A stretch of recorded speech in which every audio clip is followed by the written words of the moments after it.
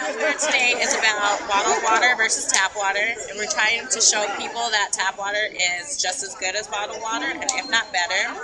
So what we're doing is we're having people come up and do a pre-test, just so we can get information on what they know about tap water and bottled water.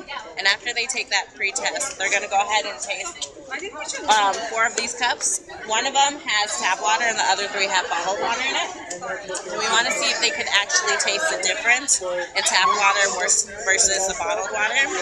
And so once they choose which one's tap water, or if they do choose which is tap water, they can go ahead and come to this board so we can inform them about the benefits of tap water and how it's free. It has just as much fluoridation as bottled water.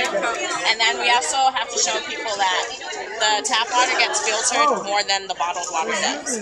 So a lot of people think that bottled water is healthier and safer, but it really isn't. Did our poster on calorie, CSU calories, and it's just representative of all the major foods that people eat on campus. There are about 560 for Life Garden. I don't know if you want to like zoom in to see, just look at it. And there's about 1,800 for Carl's Jr. and Pollo Loco was 1,000, and for Safara was about 900. For natural disaster, you can actually call into local,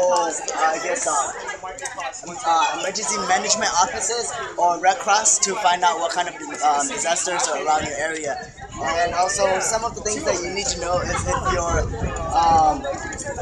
community have any kind of warning public system.